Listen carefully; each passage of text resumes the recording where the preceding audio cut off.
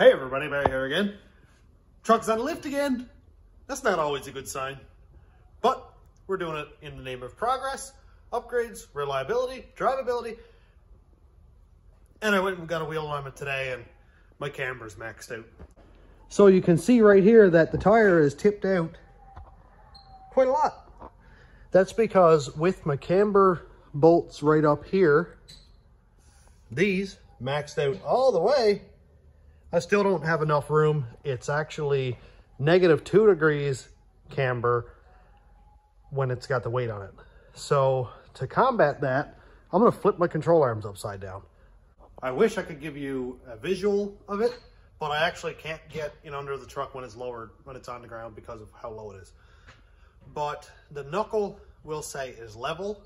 The control arm is tipping up like big time. So I'm gonna flip the control arm over so that hopefully the angle where the ball joint is a lot more flat. I know that's kind of hard to visualize, but when you got a lowered truck, like my CV axle is pointing upward from the diff out to the wheel, so that means everything is pointed upward. Actually, I might be able to do it. So you can see right here anyway, we'll have a look, that right now the knuckle and the upper part of the control arm are just about parallel. Let's lay it down on the ground for a second. So it might be still a little bit hard to see, but you can see that this angle of the ball joint right here, look how much that's tipped up in comparison to the flat part right here of the knuckle. You see how much that's tipped up, and that's only with the weight on the truck. The control arm hasn't dipped yet. With when the frame goes down, say if you hit a pothole or hit the brakes, the control arm is going to sort of rise, or at least the frame is going to go down, so the angle upward is going to increase. So that's putting a lot of strain on that ball joint, and I'm thinking that it may affect my wheel alignment out here. So what I'm going to do is take this control arm, flip it over, take the ball joint out and put it in the opposite direction, and that'll at least fix this angle here. Instead of being tipped upward, it'll be more downward, and I think it'll make it a lot better. It's crazy that my CV axle is actually an upward angle. I've never seen that before. I've never had a lower truck before either, but that's cool. We began the wheel alignment, but couldn't finish it because there's no sense doing the caster and the toe if the camber can't be lined up. -2 degrees, almost to the digit, was the max that we could get. So after I get this done, get the wheel alignment done again, and see if it actually helped with the camber or not. Like, I really don't want to have 2 degrees camber because it'll wear tires, but I'll live with it because I can't really afford like $1,000 control arms that have more adjustability. I'll see if things are available, but it's probably going to be where this stops. But if it does help and I can get maybe even closer to 1 degree camber, I'll be happy. So really, this is not a big job. One bolt here for the brake hose. My bolt here is broken off anyway, so I haven't been able to clip that in, but it's a good time for me to remove that. 2 upper control arm bolts, 1 ball joint bolt here, and that's it. The hardest part is going to be to get that ball joint out, flipped over, and pressed back in without destroying it. But these are new ball joints that I bought, so maybe they're defective. Now this is going to be relatively easy because I already had these bolts out when I painted the frame. So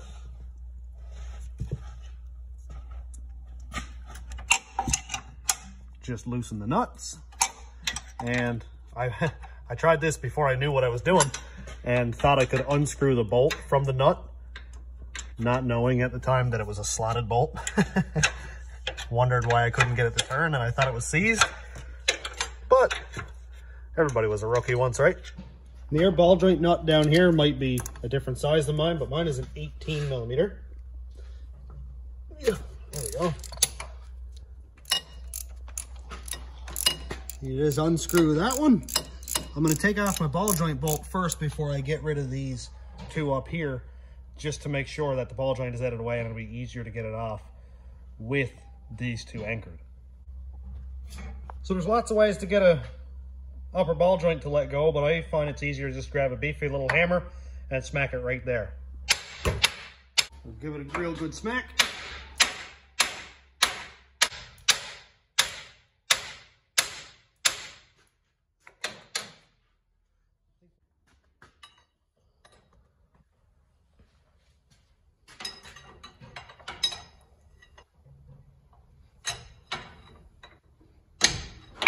There we go. Ball joint is let go. Now we can take off our upper control arm bolts. Now I already had these control arms off only a few weeks ago, so it shouldn't be seized. But again, this is a Chevy, so give these a wiggle to get them off. They like to stick on to the little alignment dowels.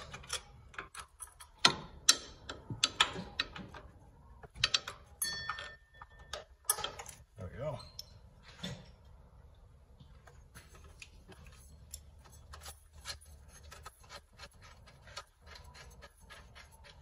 All right, now that the bolts are out,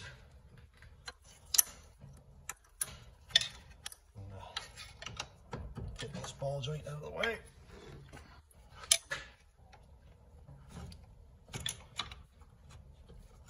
There we go. Much easier. And with a little bit of luck, both of these bolts will come right out. Look at that. Wow. This doesn't happen on trucks with a couple 100,000 miles. At least not around here anyway.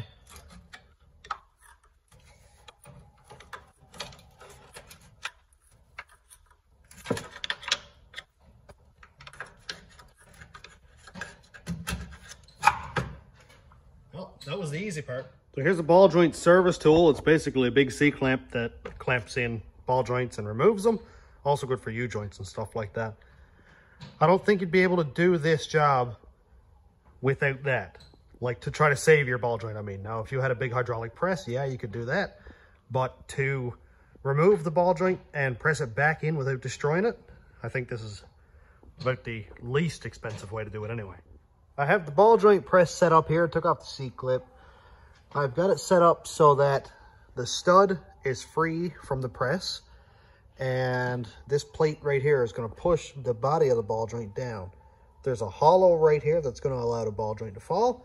And basically, I'm going to tighten the threads up here. That's going to pull the C-clamp down. If it does damage the ball joint, then I'll replace it. Well, let's see if I can make a mess of parts anyway.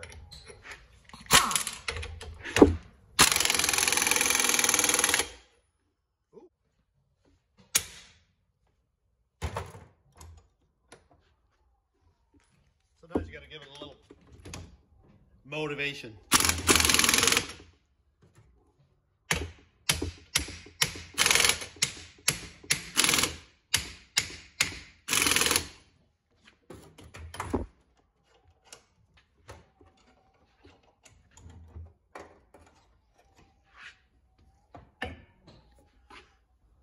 Probably going a little bit squish there.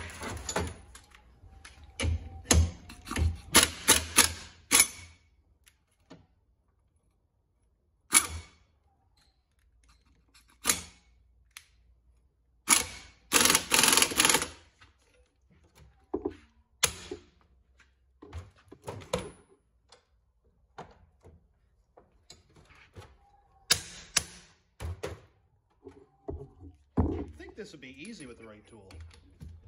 Maybe I'm just using it wrong.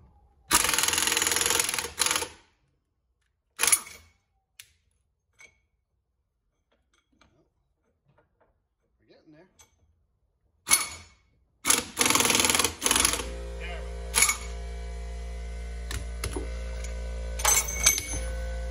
There's the mess of parts.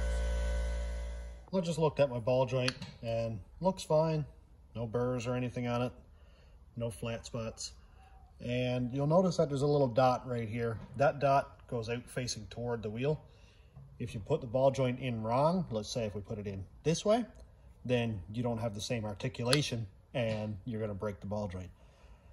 It's made so that the ball joint can stick out this way and have a real good angle there. So the ball joint was facing up. Now we're going to put it in facing down. To make this easier and make sure I don't break it, I'm going to take out the grease nipple here, drop it on the floor, and then I'll put it over in the ball joint tool tray there so I remember where I put it. Just going to line that up by eye best I can. Put it in there, get it in pretty well square. And I don't know if I'll have to ream around the edges here or if it might work fine. But we will see. Is that going to sit? It is not going to sit there. Let's see, let's see.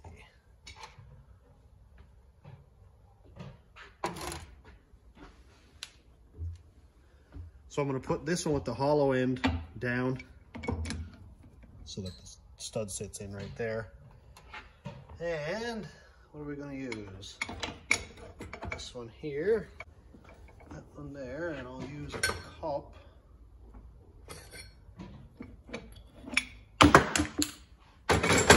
This is always fun. Let's see if it's, it'll go around the cup. Yep, so that one will go there fine. Put that one back. This is like a puzzle, putting all this stuff together.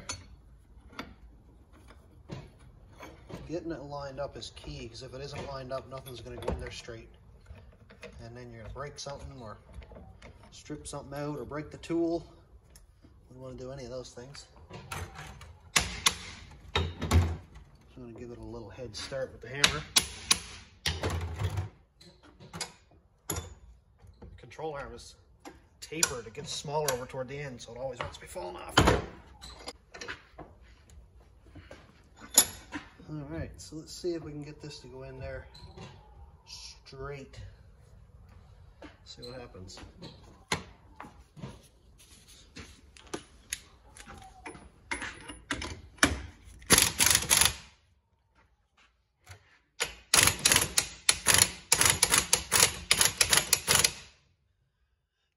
Seems to be going in relatively straight.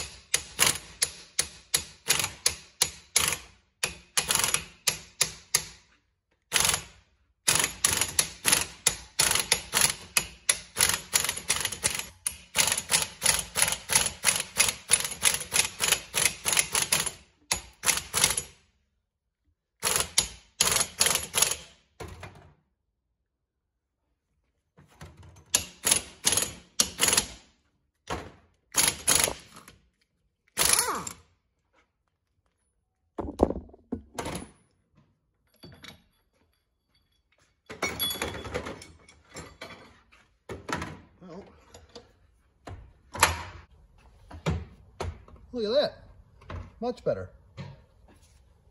Yeah, you just pop the snap ring and the boot back on and we'll put it back together. Well, that's all back together. Let's go bolt it in. Now there's no grease in this now, so I'm gonna fill it full of grease when I get it bolted in. That way the boot is squeezed down, lots and lots of grease in around the ball and the bushing and all that. And then when it squeezes out a little bit, then we know we're good. So what I'm gonna do is I'm just going to max out the camber on this right away when I put it in. That way, well, I know I'm not going to have too little camber for sure. That bolt goes on this side. I know I'm not going to have too little camber because I just went on some forums and had a look. Love forums, by the way. And people are saying you need a Beltec bushing kit for this, which is really starting to make sense. It comes with offset bushings for the control arms in the back there, and you just put them in with the hole facing back, or back as far as you can, and then that sort of pushes the control arm out, which makes sense because I'm having a difficult time getting this thing to camber out.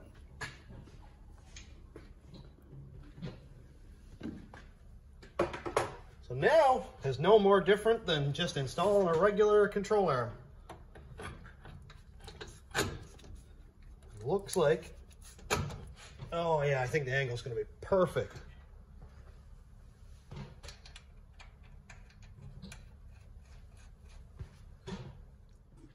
Now we can see with the suspension fully suspended, we've got a downward angle on the ball joint versus the pretty much flat or maybe even a little bit of upward on the knuckle here. So pay attention to that because now it looks like it's a really hard downward angle. but when I get the weight on it and this control arm comes up, I think it's going to be very, very close to level, or at least on a much better angle than it was before. Just going to bolt this on here real quick.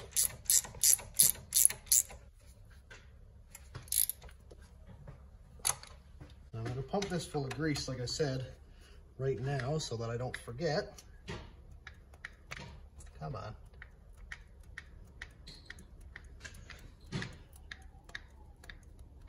Alright.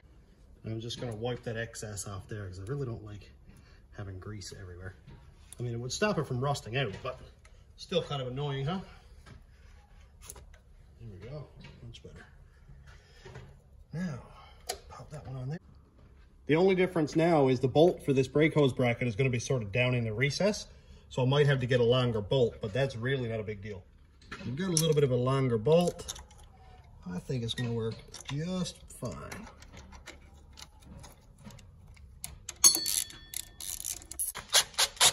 There we go.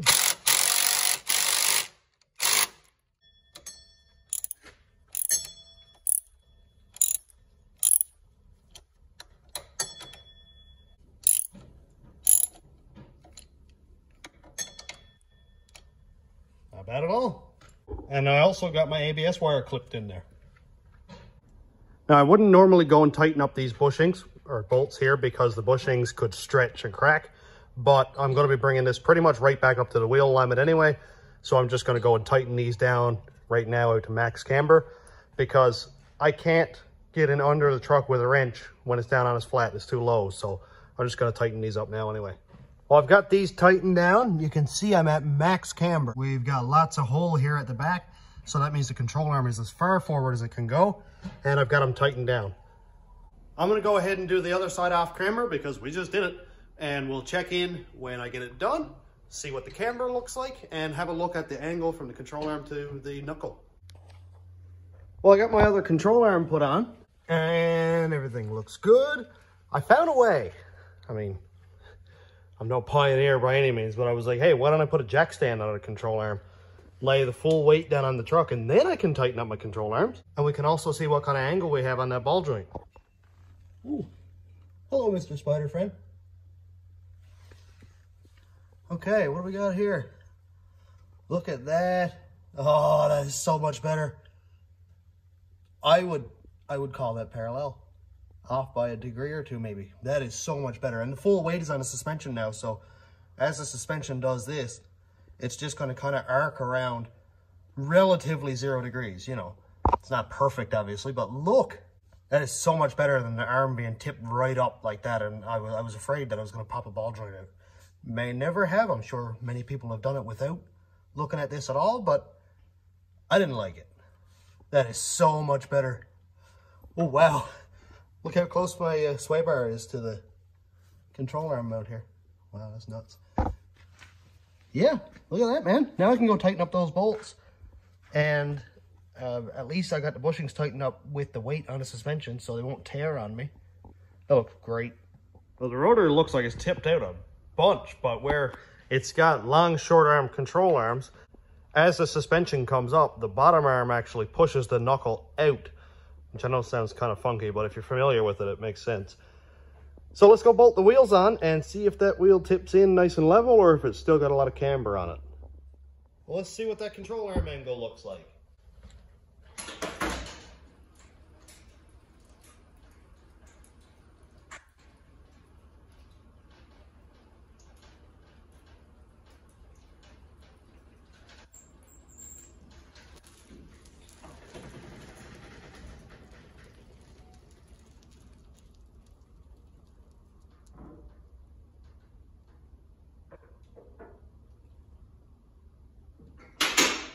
Would definitely still have camber. I don't think the angle has changed at all. It's still got, oh yeah, it says still a couple degrees, at least 1 degree anyway. So the control arm flip didn't help with the camber, which I didn't really expect it to because angles don't change. The control arm didn't get longer, you know. But it did help with the ball joint angle, which makes this 100% worth doing, especially if you have a lowered truck. With drop knuckles, I don't think this would happen because all it does is move the wheel bearing up. The suspension geometry stays the same, so you're not going to have this issue. I did, however, order bushings. Aiden commented on a short that I made, and he said Moog K6669 is a 1 degree offset camber bushing. So in a couple of weeks' time when they come in, I'll be taking the control arms out again, pressing out the factory bushings, and I'll press in these offset bushings and we'll have a look at it together. That should get me way closer to spec. And I'm absolutely fine with having like 1 degree of camber, like or negative 1 degree. I'm fine with that. It'll even maybe help with handling a little bit. The old truck is coming together, man. And that actually doesn't look that bad over there. If you look at the front tire through the back here, it doesn't look horrible at all.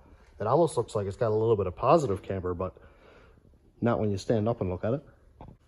But anyway, I'm all done for today. So thanks for checking out the channel. Thanks to my YouTube members, patrons, and subscribers. If you want to check out my Patreon, it's patreon.com/stationroadratrods. YouTube members link is down here. And thanks for watching. Have a great day, everybody.